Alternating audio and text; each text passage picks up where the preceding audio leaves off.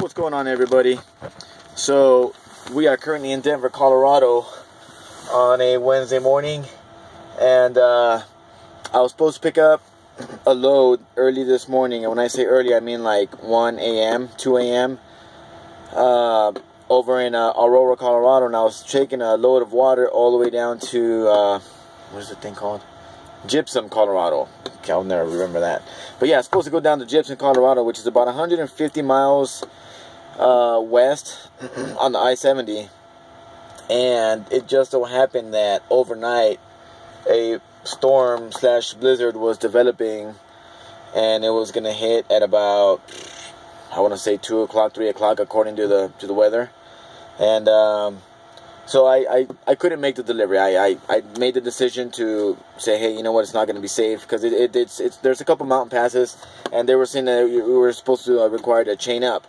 So I don't know. It didn't seem like a very safe trip to me, especially overnight. Well, I think it was like 15 degrees, and it was starting to snow. It didn't seem like a very safe trip. So I said, no, I'm not going to do it.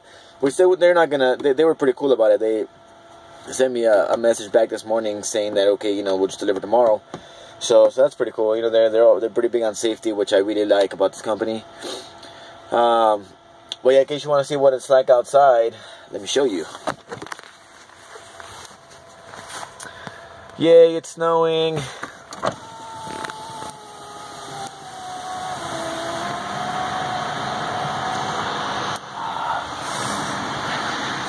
So this is the most snow I've ever been in myself. I'm a city boy in California, so it doesn't get like this out there.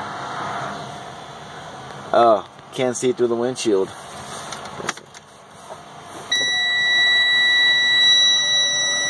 Hold on.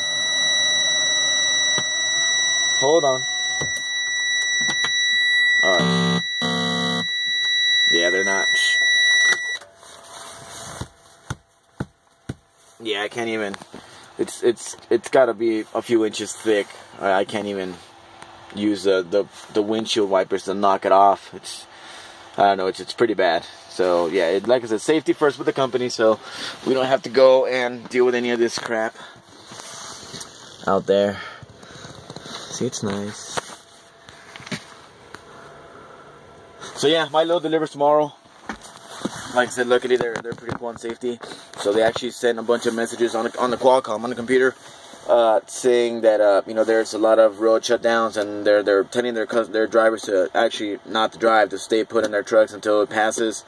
So most likely I'll be here till the end of the day. I'm gonna see if I can leave about midday, so I can pick up the load and at least arrive down to Gypsum, and because I'm going to a Costco. They're supposed to be parking over at the Costco, so I'm gonna see if I can leave midday, do my 3-hour trip, and park overnight. That way, as soon as it hits 3 a.m., excuse me, 7 o'clock, I can just go over there and not have to wake up so early, you know, like I did this morning.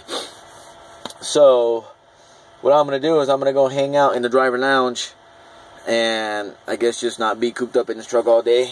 You know, I mean, there's not much you can do. I mean, it's not some luxurious hotel that you're sitting in here. You know, it's a freaking truck with a bed. So I mean, yeah, it's got heater and air conditioning when you need it, but realistically, it's just you get cooped up after a while, especially if you spend the entire day here. So I'm gonna go hang on the driver's lounge, maybe talk to some of the drivers, get some info, pick their brain a little bit, and yeah, I packed a little survival kit that I'm gonna take with me. Let's see here. So this is what I'm going to bring with me, because I don't know how long I'm going to be over there, and I don't want to come back out to my truck.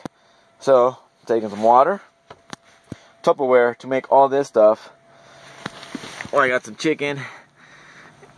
Yeah, some chicken and some tuna and some rice. Jesse, thank you for the rice. That's the best stuff on the planet. And maybe some of that. Also got some mac and cheese and some oatmeal, which I'm probably gonna eat this morning. I hate oatmeal, and I don't know. I'm gonna try it again though. I'll give it a shot.